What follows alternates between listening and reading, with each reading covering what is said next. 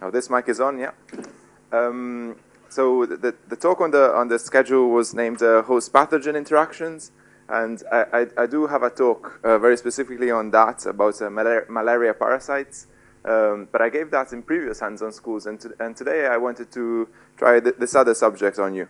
It also, in some ways, leads to host pathogen interactions because what you're seeing here is the surface of a parametrium single-cell animal. It's a little animal a few tens of microns long that swims in ponds, but a very similar situation with 10 micron active beating filaments exists in our airways. And these things are constantly beating and moving the mucus up through the airways and into our digestive tract, and keeping that surface of the airways always clean and renewed. And that is actually the first barrier we have against pathogens, airborne pathogens like bacteria, that somebody else might be emitting through cough, for example. And also that surface of the airways is therefore also full of immune cells and systems that the body has in place to start triggering reactions against pathogens. But today I chose this other talk for two reasons. One is that I think it latches on nicely with other talks you've heard through the weeks on nonlinear systems, and many of you work on chaos and synchronization and similar questions, and there are elements of that in my talk. And the other reason is more kind of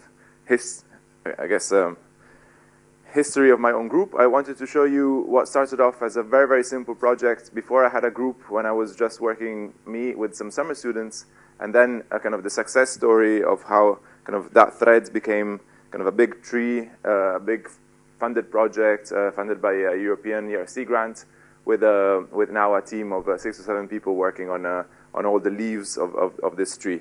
So when I look back to it, I don't think it's particularly my own kind of ability that got me there. I think there were signs of what can make a good project that perhaps kind of can be a lesson to everyone, even if you don't care specifically about the content of my talk. Anyway, so now I think right. So this is actually my group today. We recognize here Nicola, who is here at the hands-on school, and me there. This is Yuri, who has been a long-time postdoc in my group and has built a lot of the equipment. And everybody else here are PhD students and postdocs doing a variety of things. So about a third of these people work on the questions that I will go through during my talk this morning. Okay, so I compiled a rather large amount of information into 45 minutes. I apologize, I will go quickly, but the point is, I don't want you to focus on all the details and all the figures precisely that I'm telling you. I'm really trying to tell you a story of how we built up bits of fundamental physics, how we started talking to biologists and medical people, and how we tried bringing all of this together.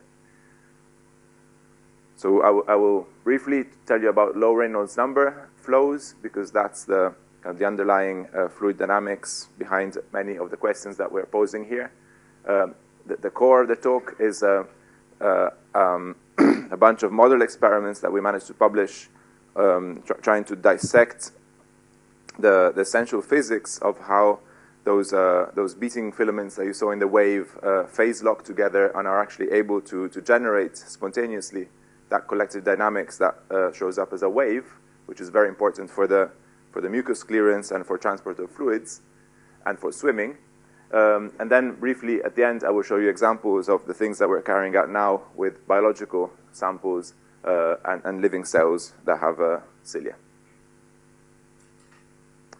Okay, so the Reynolds number was introduced yesterday already in Dan Goldman's talk. It's the ratio of the inertial forces to the viscous forces. And typically, if you're thinking of an object translating through a liquid, you've got the density, the velocity, the typical size of the object, and the viscosity of the fluid down here.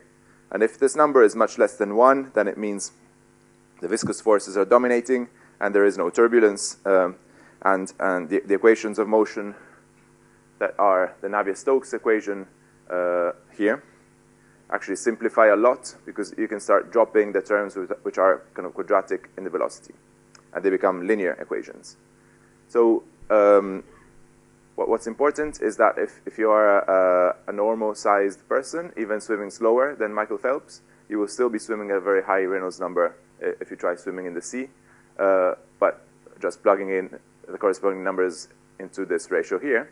But if you're a small object, say a few microns big, and you're swimming, say, 100 microns per second, then when you plug those numbers into here, you get to 10 to the minus 4, say, order of magnitude.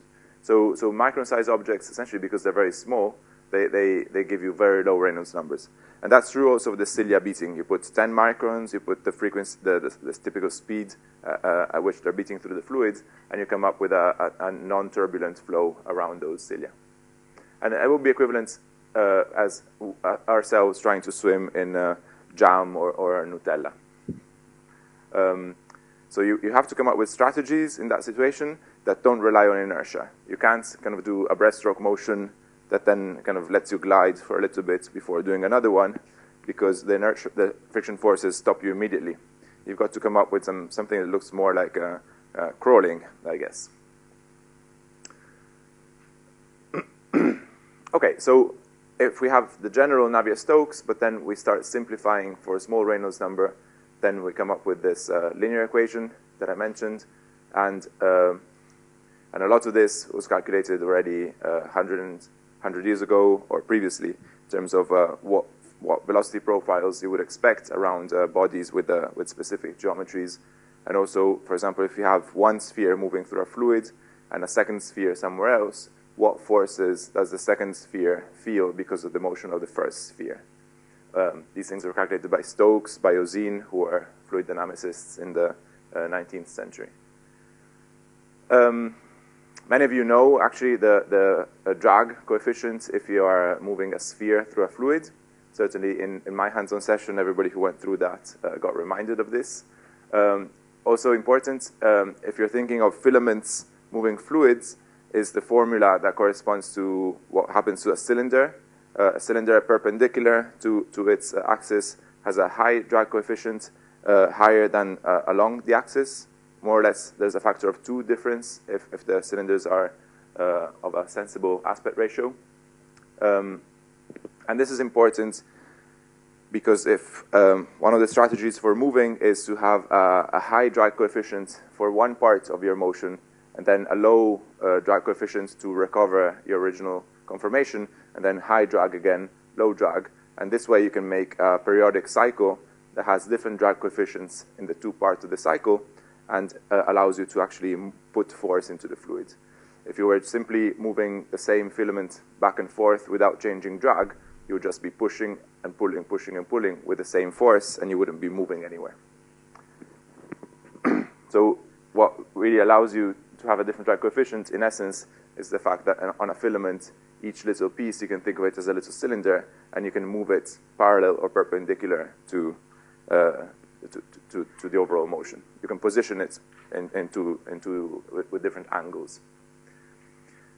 Okay, so another bit of physics, fluid dynamics, that is underlying what I'm going to tell you later is the interaction between spheres.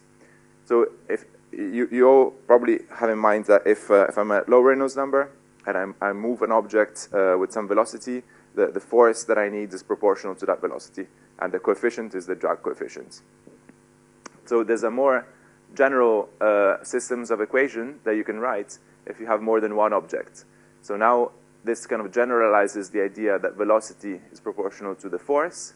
It's now the velocity of object n is proportional to the forces acting not just on object n, which would have been the single object pushed, but the forces acting on all the m objects, well, all the objects in the system. And it's still a linear relation because the equations are still low Reynolds number linear Stokes equations. But I have like a mega tensor here relating all of these velocities to all of these forces. And Ozeen was the person to calculate what you have to put here to relate the velocities to the forces. So in general, if these guys are 3D velocity vectors and these forces are 3D velocity vectors, and I have n objects in the system, this beast here is n by n matrix, but the elements are 3 by 3 little matrices. So it can be like a gigantic thing to write out. But if I consider a much more simple situation where I just have two objects and I only want to think about the motion on the axis that connects them, then all of this stops being vectorial. I simply have a scalar, one scalar equation, well, an equation for object 1 and an equation for object 2, but both are just scalar equations. And in particular, say, if I have two spheres and I try to move sphere 1 with velocity 1, then I need a force 1, and this is just the Stokes drag that I think is well known to many of you. And then I also need to consider with what force the sphere 2 is being held and the distance between sphere 1 and 2. This accounts for the fact that there's a fluid flow, and these forces on sphere 2 are giving me also an effect on sphere 1.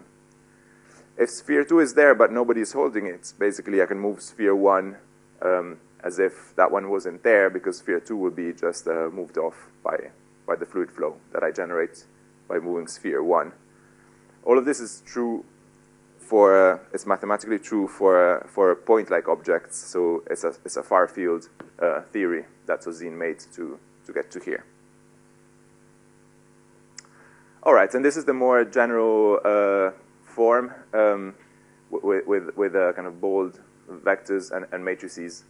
And what I've written here is actually the more general equation with a noise term. So what I'm thinking now is, if I have microscopic objects, I want to write the Langevin equation. So I want to write the equation of motion with my external forces, these forces of interaction that depend on the velocities of all the beads and the Ozine tensor, and also a stochastic force that moves them about.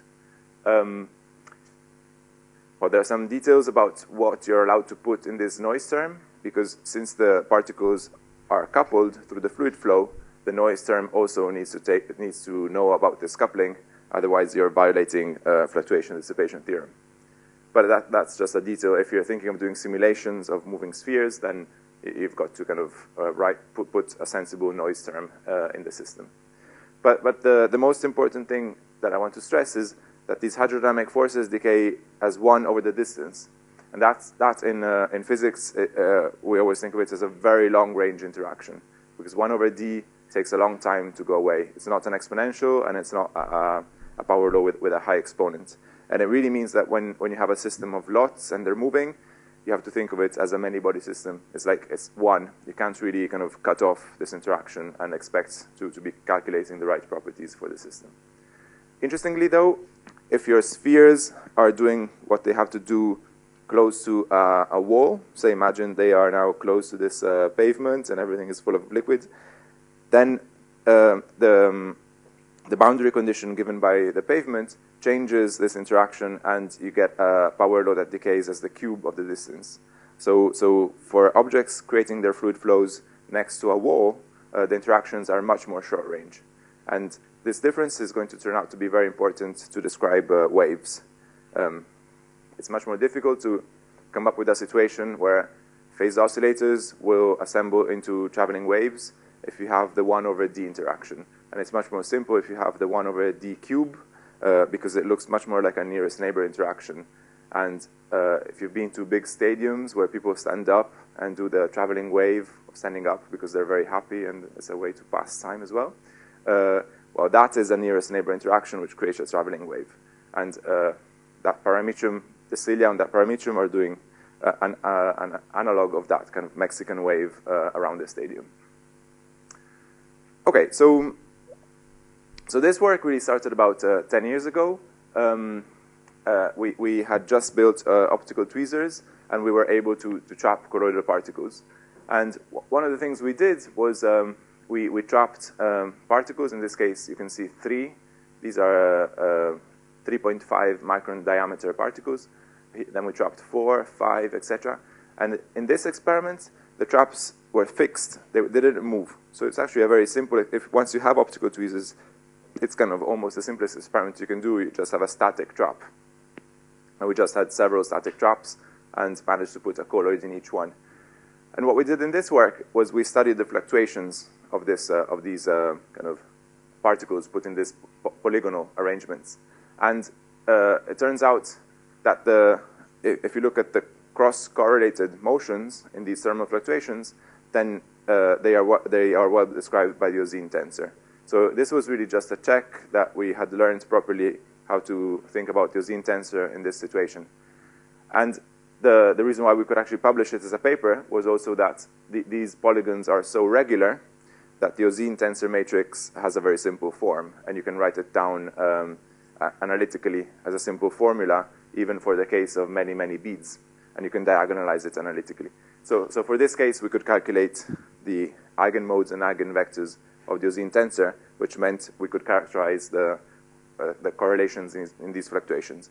And that's kind of...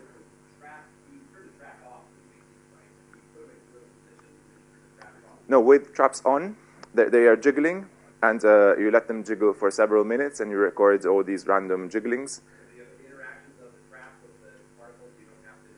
So, yeah, no, they're important. The traps are creating harmonic wells, so each of the particles is in its own well. And then in addition to being, you could do the same experiment just with one, and that's what everybody does with tweezers to calculate how strong the trapping potential is. But now there are several, and each one is in its well. And then as well as the harmonic trapping, they've got the interaction through the velocities. So the, yeah. So our tweezer had a device called acousto-optical deflector, which is basically a Bragg grating that you can, where you can tune the spacing by putting a radio frequency field. It's a standard kind of a optoelectronic gadget that you have to buy and then control. And this way, a single beam can be time shared between different positions on the focal plane. Because you can much more quickly than any dynamics in the system, you can steer the beam.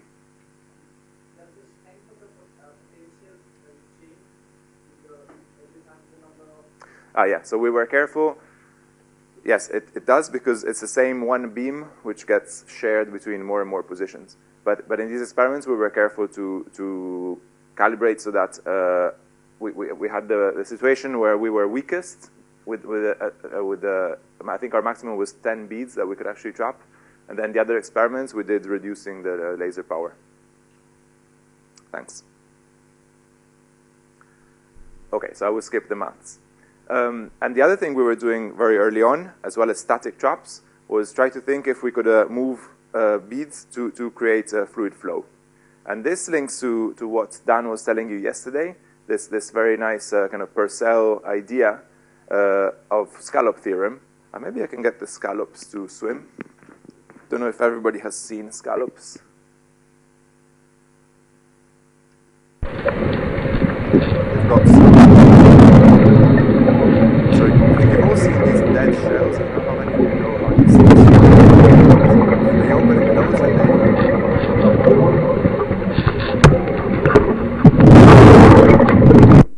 all right. So the scallop only has 1 degree of freedom. It can only open and close with 1 angle. So Purcell said, well, such a thing at low Reynolds number cannot swim, because you are doing a motion which is reciprocal in time, and the equations are linear, and you will just end up putting the same amount of force into the fluid in one direction as in the other direction if you just do that. But of course, these scallops can swim, as the YouTube video shows, and that's because they're not working at low Reynolds number. They're making a jet, so they're playing with inertia. And then Purcell went on to show, to make this the simple set of, well, three linkers, so 2 angles, and all of you are going through the robotics lab where you play with a version of this, not in water, but as a robot on land, or in beads. And anyway, so Purcell suggested this was in some ways the simplest object capable of swimming, of self-propelling. And that was, in what year was Purcell? Was early 20th century, I think. So then much more recently, Najafi and Golestanian, who were at the time working in Iran, and then Rami Golestanian came to the UK. In 2004, they published 2 or 3 theory papers where they calculated the hydrodynamics of a situation with 3 spheres, where by changing the distances between the 2 spheres, they could play the same game as the angle in the Purcell swimmer. Actually, Professor De Simone here also has papers on the efficiency of when you have more than one of these sets of 3-sphere swimmers. But the idea when you have a single 3-sphere thing is you change the distance. Say here I change the distance on the right. I move the right bead closer up. Then I move the left bead closer up. Then I move the right bead out. And finally, I move the left bead out. And this sequence is different. I mean, it's symmetric left-right if you break time up-down. So it knows about, it knows about direction if you give it a knowledge of time, and it will go the other way if you turn time the other way around. So this object is non-reciprocal in time, and as Purcell had said, and Ramin Golestani and Alina Jaffe had calculated, it should be able to swim. So we didn't build it as a robot. Nobody has done that on the Markland scale yet. What we did was just position these things in the traps. So there are no physical linkers, but with the traps we could move these distances, and we could study whether this object worked as a micro pump. So we were holding it, so it's not swimming around, but by doing these moves again and again, if it's a swimmer, it should also be a pumper. And indeed, it pumped. We then calculated that if it wasn't a pump, but it was actually a swimmer, it would go very slow, but not 0. No, okay, this is how it is in kind of in real time how we did our experiments, and then we played with various parameters of how much we moved and how fast we actuated these moves. But up to now, so this is now not a static trap, but we had learned how to precisely code the timing so that we could do these moves, and then we just repeated the moves. Up to now, there hasn't been any clever feedback. So we just recorded the movie and then studied where the traps, where the beads, and work out if this, from the movie, you can work out if this is pumping or not pumping by being very careful about where are the lasers and where are the beads and what are the net forces at every instant in time. So you calculate, you measure the trajectories, you also compare them to simulations, which are the solid lines, and you integrate out to calculate whether this is actually putting a force into the fluid. So it is putting a force of hundreds of piconewtons as a result of this non-reciprocal motion. Okay, so the swimming, the equivalent, well, the pumping flow, which would be equivalent to the swimming velocity, would be of 0.2 microns per second, which is, it's poorer than, say, an E. coli swimming, much slower. So this was published, and lots of people started looking at this paper, well, in the community, because it was the first simple experiment after a series of theoretical papers that had proposed similar things. Okay, so what I'm going to tell you now was the second phase. We had learned how to build a tweezer, how to do that first initial phase of simple experiments. And then we wanted to do experiments on synchronization to go from how does, in some sense, we had looked at how does a single object manage to create a little bit of pumping action. But then the more interesting question to us seemed, okay, now that you have, in the natural system, you have hundreds or thousands of these individual little pumps, and clearly they are synchronizing and phase locking. How can we do kind of some basic experiments to understand why they're phase locking? So there is no brain, there's no electrical impulse coordinating these things. This is a single cell. Probably there's not even like a calcium signal. So these are what we think, these are actually talking to each other through the fluid flow. So we wanted to do experiments that only had fluid flow by, again, moving colloids, and work out what consequences and what kind of richness of properties we could get just by playing with the type of motion and the rules of motion that we could give to the individual phase oscillators.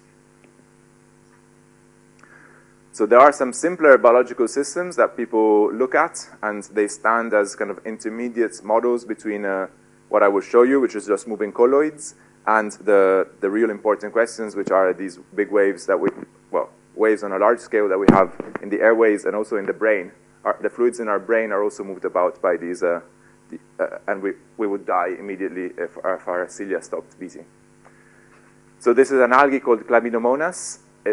In these two movies, it is held by a glass pipette, and this algae only has 2 cilia, so it's a very beautiful system to do microscopy on. And most of the time, it swims with this motion that looks like a breaststroke swimming, and it goes straight. Again, those of you who've been through hands-on with Nicole and myself have seen this in our microscope. And then sometimes it doesn't synchronize the 2 cilia. It has them out of phase. And in that situation, the algae chooses another probably random direction before switching back to going in phase and going straight again for some seconds. And so this, you might think, is perhaps a loss of synchronization. Maybe the system is positioned such that a fluctuation has some probability of displacing it from in-phase synchronization and giving it some time in a not phase-locked state. That's the kind of idea that we can explore with colloids. So we'll skip that movie. So what did we do? Well, the principle is that we're now thinking of replacing each of the beating cilia with just one of our colloidal particles, and we then want to jiggle it back and forth. So in the natural systems, these things beat somewhere between 10 hertz and 50 hertz, depends on the system, but they are conserved. I mean, the one I showed you on the algae has the same molecules as the one which is present in the human being. So they are one of the most conserved organelles from plants to animals, and they go a long way back in evolutionary time. That means they're very efficient and very complex, and you can't really evolve it again in a slightly different way, not easily. So, okay, so in what sense can we change that very complicated object to just assume that it's a bead? Well, we are keeping a few things. We can keep a similar frequency, and we can keep similar fluid dynamics, because if these things are not too close to each other, then the fluid flow that they exert on each other is actually fairly well described by the fluid flow that we can generate with a sphere. So the fluid dynamics, I think, is not so controversial. What's more controversial is this thing as it beats. I told you it has high drag, low drag. It is flexible. It can fluctuate. It can do. It's very rich. It has a lot of degrees of freedom. And actually, I will show you a picture later. That what's going on inside is itself a very rich dynamical system.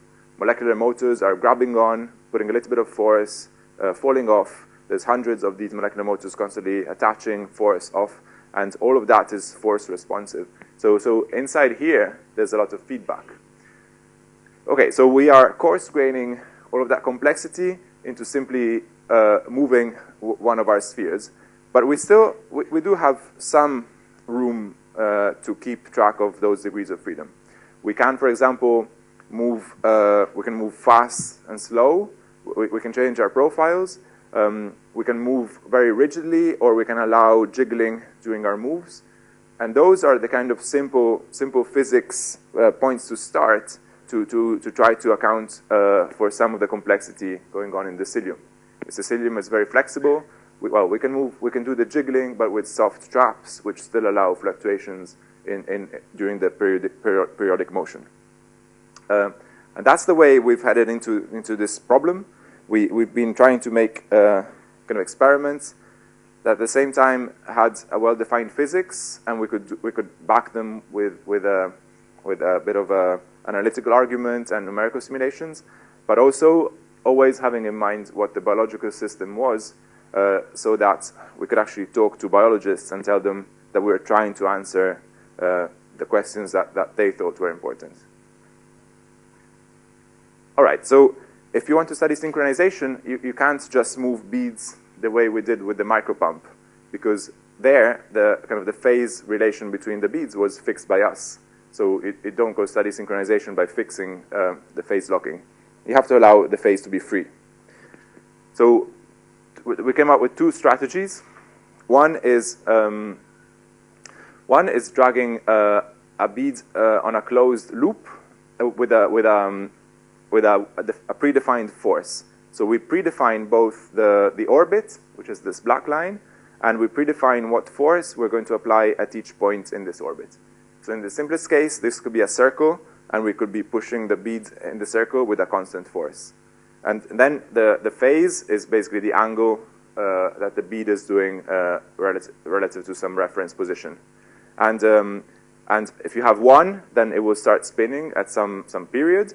If you have two of these, they will both spin. If you make them identical, they will have the same period. And then in addition to the force that we're putting with the tweezer, they also have this hydrodynamic force. So that can couple them, and they might go in phase, for example. And then you can have 2 or, say, up to 10. Typically 10 is the maximum that we can do experiments on. And in that orbit model, you can then start playing with deforming the orbits. You can play with making the force bigger at some point on that ellipse, etc. So you have, and you can make that orbit more rigid, like a railway, like a little electric train model, or you can make it a weak trapping, so you are weakly pushing it along, and it's still able also to do tangential fluctuations. All of these things matter, and I'm not going to show you today results of these, but you can make kind of very interesting regime diagrams of what collected dynamic comes out as a function of the details of how you drive stuff. And you can go back to your biological systems and look at the force versus time curves and try to map them onto these more simple force versus time models. And that can teach you whether, well, it can really answer the question whether hydrodynamics is the most important coupling mechanism in the biological system, which is still, in general, an open question. What I am going to show you a little bit in 5 minutes are the results of this other idea. Another way to make a phase oscillator. I think I have a bigger, yes, okay. So we have our harmonic trap, this yellow one, and initially imagine the bead is this red bead here, and it's away from the minimum. So it will feel a force that drags it towards the minimum of the harmonic well. But we image, so we don't move the yellow trap, but we image the position of the red beads very quickly. And when it comes close to the minimum, say at this dashed yellow line here, we switch off the yellow trap and on this other trap, which is a small distance away, say a few microns away. And suddenly, the bead finds itself well away from the minimum of the blue trap. The bead is kind of up here in the blue potential. And now it feels a force to the right, and so it starts going right. We image it several times, and when we spot that it has reached this dashed blue line, we switch the blue trap off, and we switch the yellow trap on again. And this we do automatically. It's a feedback loop. I should also say, you need feedback here as well to maintain constant force on the bead. You need to know at every instant where is the bead, and you need to put the optical trap a certain distance ahead of the bead to give it a constant force. Here, also, there is feedback. You need to know where the bead is in order to decide if you're going to change the trap position or not. And when you let this go, then your bead is going back and forth with a well-defined amplitude, but the period can adapt, and also, most importantly, the phase is completely free. So if there's another force from somewhere else that pushes it along a little bit, well, the phase will advance. Or if you have several of these things, they may or may not synchronize with each other. And here, the most simple kind of things you can play with are the shape of the potential. So I've drawn here this curve, which is it's a bad parabola. But you can also have, say, a V, or you could have potentials that are curves the other way around. And again, the idea is we've got kind of a playground of physics that physicists will care about, and perhaps synchronization experts. But we can also go and talk to the biologists, because we can try to mimic with the shape that we're putting here. We can try to mimic what, say, the Chlamydomonas algae is doing as a function of its beating. We can put something that has the same curvature as a function of where you are on the phase as the real biological system, and see what type of synchronization comes out. Okay, this is a little animation of what each phase oscillator will be doing, and we can have from 1 to 10 of these guys. Okay, so our first experiments were with 2, and we did games such as moving them more far apart. So this Q is basically an order parameter, tells us how much synchronization there is and whether it's out of phase or in phase, and 0 is no synchronization.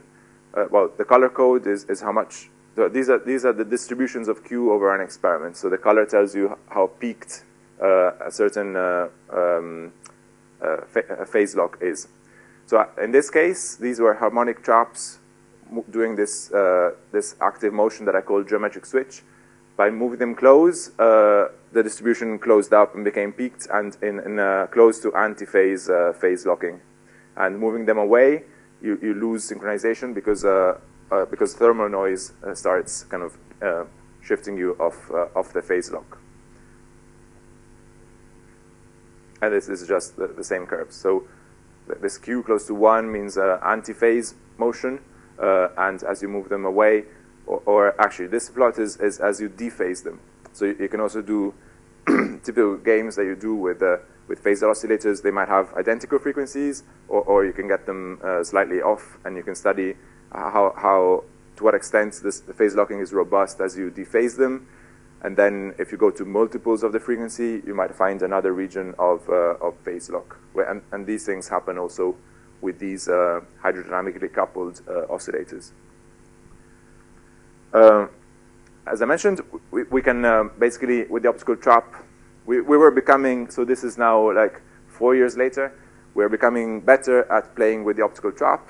And by time sharing very quickly over neighboring positions, you can create optical landscapes. So instead of having simply harmonic traps, you can play with putting very quickly different harmonic traps all over the place, and the sum of that will look like a potential that you can decide. You can have potentials that even have kind of almost like harmonic upside down if you want to. And this, these movies should give you, should show you how important it is to,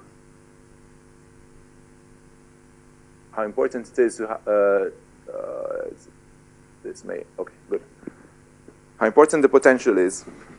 These are the harmonic ones, and they go in antiphase, which are the curves I've shown you up to now. If you put subharmonic, they actually go, these two beads synchronize in phase. And if you put lines, the beads don't know how to synchronize. This is because a line has no time reversal. And so there's no information there about whether you should go towards synchronization or away from synchronization. The result is you don't synchronize. That this is antiphase and this is in phase is actually a long story. I don't have enough time to explain to you. But we got to the bottom of that.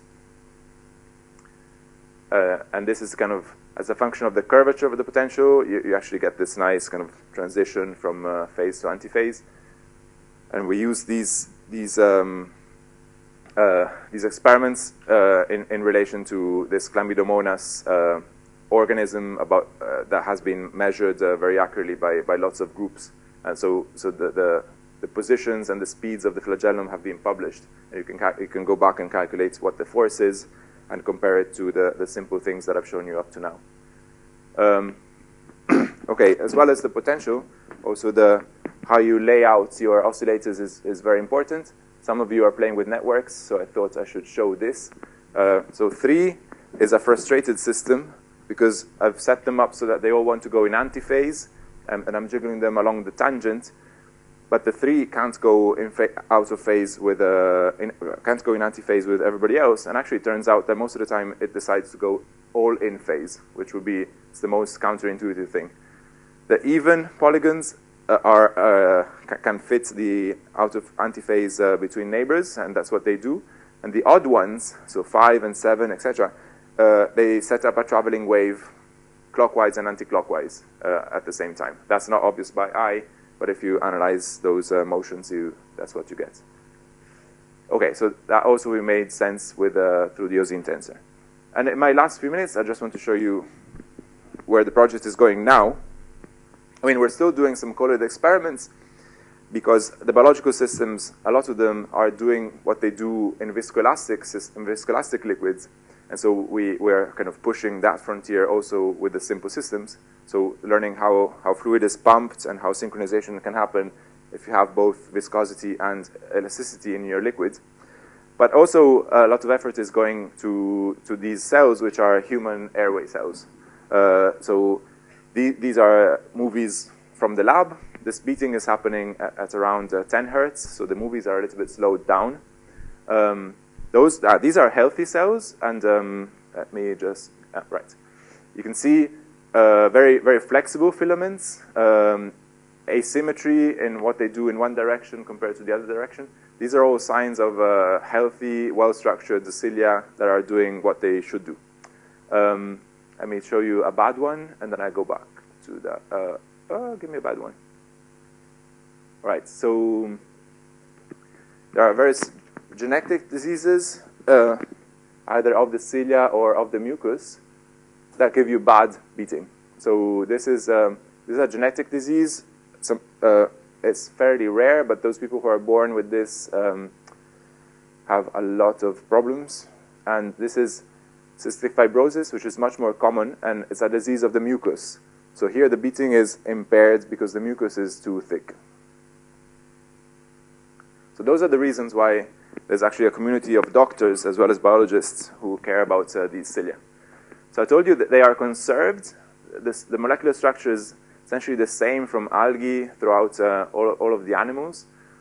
They are 100 nanometers wide, these filaments, and tens of microns long. And they have these microtubules in blue. These are fairly rigid structures that are present also in other parts of the cytoskeleton of cells. And then there are these molecular motors that cause a sliding, put a force between the microtubules and allow the tubes to slide against each other and the overall cilium to bend. And this, I mentioned, is itself a very rich nonlinear system because it spontaneously sets itself up to beat at 10 hertz. And that is itself, I mean, there are a few groups looking at that, but nobody has a nice, clean model that can be used as an element together with then coupling more than one together, for example. So you really realize how this is a question that spans scales and areas of expertise, and it's actually a very broad, it's a big question, putting everything together. Okay, so we're putting our cells in, these are airway cells, and they like to be in contact with air. So they receive, there's a little dish so that they receive liquid from below, and they are exposed to air from above. And one of our questions, in fact, what Nicola is trying to answer, is whether we can determine if these collective waves that these cells have, are they sustained through the hydrodynamic coupling, which is what we had in the models of colloids for sure, or is there something else? Is there perhaps vibrations which they can propagate to each other because they are in contact? And to do that, the first experiment is to try to put like a little dam and see if there is synchronization left and right. And then also try to kind of dig a trench and see if there's synchronization left and right. So these two experiments together should be able to tell us if the wave is being sustained by hydrodynamics or by contact.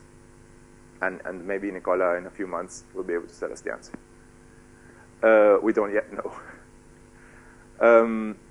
And the other thing we're doing is these movies. Okay, basically that cell culture can be bent, and we can look at the profile, and that's how you can get those videos of the cilia themselves beating. And in those movies, okay, let me skip ahead, and then I just need to come back for a second. In these movies from the side, you can actually trace. It's going slow.